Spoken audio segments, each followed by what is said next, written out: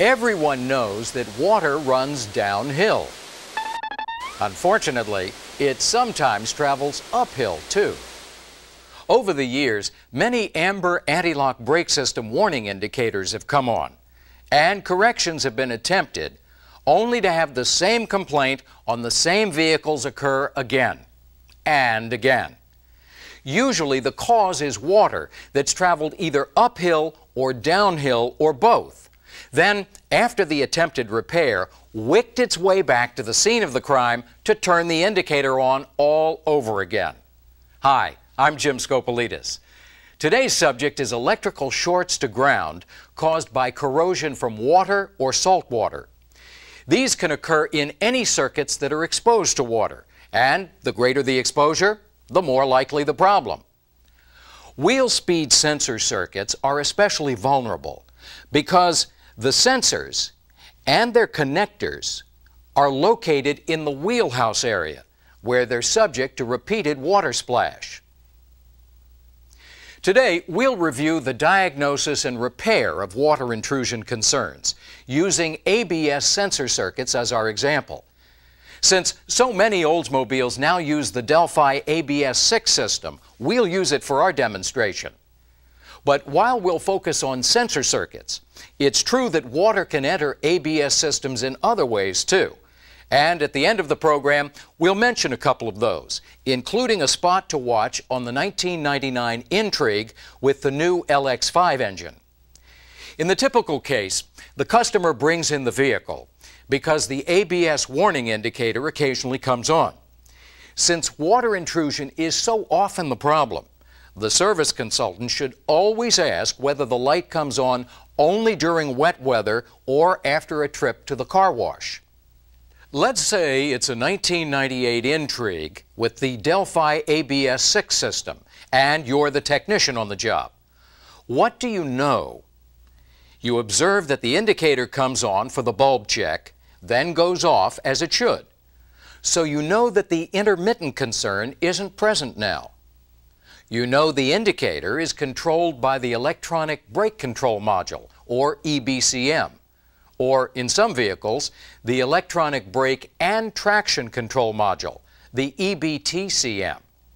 And you know that the module turns on this indicator whenever it senses a current fault in the anti-lock brake system. You know the fault is likely to be in a wheel speed sensor circuit, especially if the light comes on only in wet weather. But the module does have plenty of other circuits that could develop faults, causing it to turn on the indicator.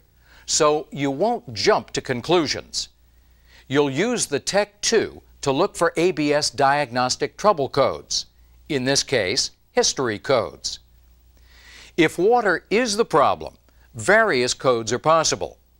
But on recent Oldsmobiles with Delphi systems, you're most likely to see a code between C1232 and C1235, indicating an open or short in one of the wheel speed sensor circuits. If you find one of these codes, you'll know a wheel speed sensor circuit is involved, and you'll know which one. Of course, without a code, you wouldn't have a clue where in the system the trouble was. But remember that there might recently have been one. These history codes are cleared after 100 ignition cycles with no return of the intermittent. Let's say you find a history code C1234 for a short or open in the left rear speed sensor circuit. First, of course, write down the code and its history data, including the number of times it was set. You suspect water intrusion at the sensor's connector, but you shouldn't disturb it yet. This kind of intermittent is often hard to diagnose because it's hard to recreate, and disturbing the connection at the sensor could eliminate your chances of making it reoccur. Besides, all you really know is that the module is reporting an occasional open or short in this circuit. You don't know whether the problem is an open, a short to ground, or a short to voltage, or a faulty module. And it could be anywhere in the entire circuit. But because water intrusion may be the problem, you should begin diagnosis by spraying salt water onto the circuit, in an effort to reset the code and turn on the indicator. To do that, add 2 teaspoons of salt to 12 ounces of water in a spray bottle, making a 5% salt water solution. This solution reveals a short to ground more effectively than water alone can do. Spray this solution onto the sensor's connector and all of its exposed circuitry until they're thoroughly wet. On this intrigue, each of the 4 sensors is part of the sealed hub and bearing as a single assembly. With this design, both the sensor and its toothed ring are completely hidden inside the wheel bearing assembly. On the Intrigue's front wheels, these sensors have short pigtail connectors. At the rear wheels, the connector is molded right into the dust cap. In either case, it's necessary to thoroughly spray the entire adjacent area to encourage seepage into the sensor. On some older vehicles, you may see discrete wheel speed sensors. With this type of sensor, you should thoroughly wet the sensor itself as well as all of its exposed circuitry. Next, drive the vehicle above 15 miles per hour on various types of road surfaces, over bumps, and making turns for at least 30 seconds. If the indicator light comes on, you have good evidence of a short to ground in the immediate sensor area. But whether or not the light comes on, your next step is to measure resistance in various sections of the circuit. In most systems, the wheel speed sensor circuit has 3 sections: the sensor itself, possibly including a short pigtail harness, a special jumper harness, and a main vehicle harness. Water may well have entered at the sensor connector, but you know not to disturb that connector yet. And, of course, there could be a short to ground anywhere in the circuit. So, for systems like this one, which include 2 exposed connector locations, it makes sense to check resistance the following way. First, disconnect all connectors at the module. In the Intrigue, this module is located below the instrument panel on the left-hand side. Now the entire circuit is isolated for your resistance checks. Next, disconnect the jumper harness from the vehicle harness so you can do your testing there. Here is that connector for the left rear sensor circuit on the Intrigue. Whenever you disconnect a connector in a circuit where water intrusion could be a problem, always begin by looking for signs of water inside it. Both connector halves should be dry and free of corrosion or white powdery residue. The terminals should be clean and untarnished. If both sections of this connector look good, proceed with diagnosis. At this connector, you can use an ohm meter to check circuit resistance to ground in 4 steps, measuring between body ground and each of the circuit's 4 terminals. In each case, you should see OL for out of limits, signifying infinite or nearly infinite resistance. Any resistance that's low enough to be measured is evidence that water, possibly assisted by corrosion from earlier water intrusion, has created a resistive short to ground. And this resistance may be as high as several megohms. So far, this sounds like simple diagnosis, but the fact is, too many technicians initially see out of limits, decide the circuit is healthy, and condemn the module, when in fact that OL reading is not reliable. There are 2 possible reasons for this. The first is that the module applies more voltage to this circuit than the meter's ohm meter function does. As a result, the slight voltage leak to ground from this kind of short may be great enough to signal a fault to the module, which lights the indicator, but not great enough to be detectable by many multimeters. As a result, technicians see that out of limits when they shouldn't. Now comes the second possible hitch. The ohm meter may actually be measuring resistance, even though it's displaying out of limits. This occurs because the ohm meter's range hasn't been set correctly. Here's how to set the Fluke 87 meter for this kind of measurement. Set the dial to the ohm meter function and make sure that the word Auto appears at the upper left of the display. In this setting, the meter auto ranges through a wide range of resistances between low and high. If Auto does not appear here, press the range button to reset the range to Auto. Now touch one of the meter's probes to body ground and the other to each of the two terminals in the jumper side of the connector. Always be very careful not to loosen or deform these terminals. In a healthy circuit, you should see out of limits. Now do the same at the body side of the connector. If this auto range setting doesn't show any measurable resistance, in other words, if the meter still reads OL, you should take one more step. To be sure the meter will display the very highest resistances that it can, press the range button to leave auto range and check whether it's now specifically set to the 40 megohms range.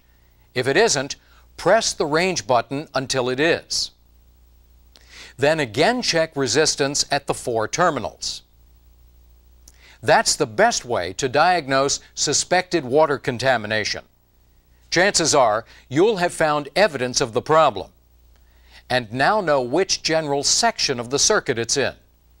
Specifically, of course, it's most likely to be in the jumper harness or the sensor or the connector between them. Or, because water can travel uphill as well as down, in all three. Now you're ready to disconnect the sensor connector and look inside both sections of it for signs of moisture or of the effects of past water intrusion. That moves us on to the subject of repair, which begins with an important guideline. Anytime you find any sign of water intrusion in either half of any connector in a wheel speed sensor circuit, you should assume the adjacent circuitry on both sides is contaminated and replace them both. At a sensor connection, that means replacing both the sensor assembly and the jumper harness.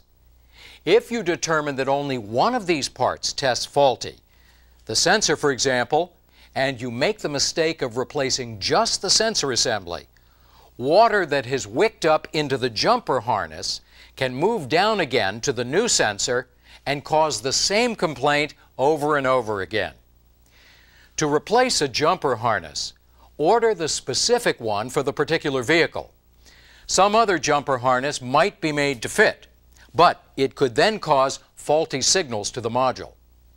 So, water intrusion at the sensor connector can be easily corrected by replacing parts. But at the jumper's other connector, it requires wire repair. Water intrusion at these vehicle harness connectors can occur, especially if a connector is exposed beneath the vehicle, as it is in the Intrigue. On older silhouettes, there's an additional exposed connector at the rear, because the van's crossover harness for the right rear wheel speed sensor is external. Remember, if you find evidence of water in any connector, you must assume there's contamination in both directions. At this type of connection, besides replacing the entire jumper harness, that means replacing the vehicle side connector and replacing a section of the body harness with new wire. To make sure you're removing all the contaminated wire from the vehicle harness, cut the wires back an inch or so at a time until the exposed ends are a bright copper color, as bright as a new penny. Then keep cutting back several inches more for insurance, and splice in new wire as necessary using crimp and heat shrink self-sealing butt-end connectors and following approved procedures. Of course, to help keep water out of the circuit in the future, splices should be positioned inside the body whenever that's possible. Here's another type of situation in which splicing is necessary. Instead of a jumper harness, a few Delphi systems use an extension of the main harness that connects directly to the sensor or its pigtail. These systems include the front circuits on the Alero and the Achieva. If water enters at this single connector, besides replacing the sensor, you need to replace the extension of the vehicle harness and its connector. For this kind of system, what you order is a specified repair harness for splicing into the vehicle harness. Always install at least enough of the repair harness to get the repair splice out of the wheelhouse area. The 1994 Sierra has a particular concern with water intrusion into the rear wheel speed sensor circuits. The correction calls for replacing both rear jumper harnesses and removing all other exposed harness. This repair is covered in detail in bulletin number 535013.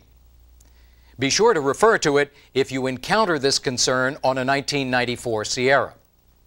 Finally, two notes about other ways water can enter other kinds of ABS systems. These occur in systems that have the control module in the engine compartment. Occasionally, leaking windshield washer fluid has dripped down onto an ABS connector, causing that indicator on condition, so keep that possibility in mind. The second case concerns the Bosch ABS 5.3 system used with the new LX5 V6 engine in the newest 1999 Intrigues. In other vehicles using this system, water intrusion at an ABS ground in the engine compartment has wicked up to a connector between the module and the engine harness. On the Intrigue, the corresponding ground, G119, is less likely to be exposed to water.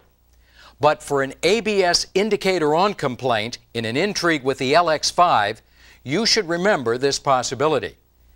G119 is at the base of the left-hand strut tower, just below the cruise control module. Water intrusion is sneaky, persistent, and a big nuisance. But hey, it's only water. Keep your head above it, and I'll see you next time.